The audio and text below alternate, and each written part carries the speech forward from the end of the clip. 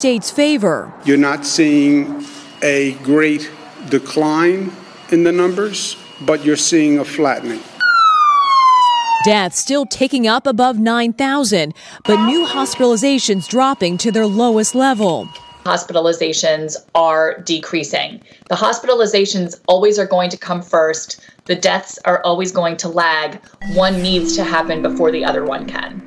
The governor says New York will reopen only with a coordinated, regional, and safe approach. The last thing we want to see is an uptick in that infection rate and an uptick in those numbers that we work so hard to bring down. New York City's mayor continued to insist schools should be closed until September. This is not about legal or jurisdictional questions. This is a moral question. The governor says it's up to him, and they need more time to decide.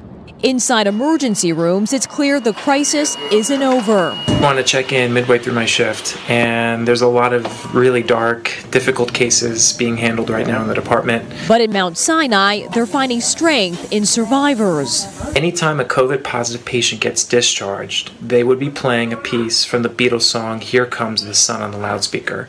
And actually, at one point today, I did hear it, and it kind of goes like this.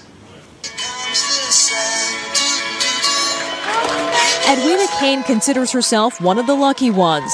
After a week recovering from the virus, she danced her way out of the hospital. Those doctors fought for my life. They fought for me. And they saved my life in an instant.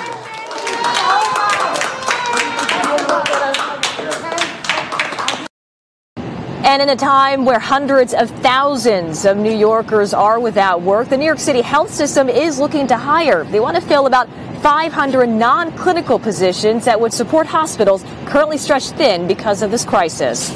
Philip? All right, Kathy, thank you.